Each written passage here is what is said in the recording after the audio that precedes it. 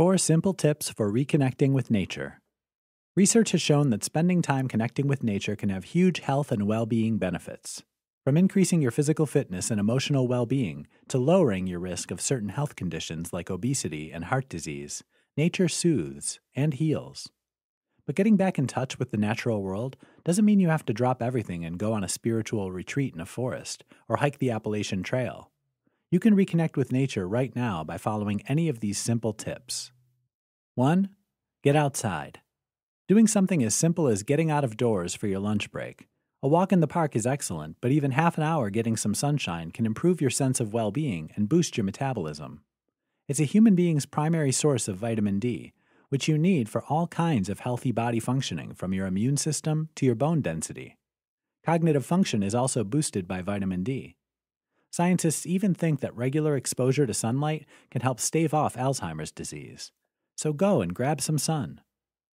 2. Nurture your green thumb. Gardening is a great way to step away from the stresses of modern life. If you don't have space for garden beds or a vegetable plot, get some houseplants to brighten your home and office. Even having an African violet or a philodendron on your desk can help improve air quality and reduce your stress levels. 3. Practice nature mindfulness. Most people have some contact with nature in their day. You don't have to live on a farm to get the benefit of connecting with nature. You have to notice what's around you. You probably walk past nature every day without realizing it.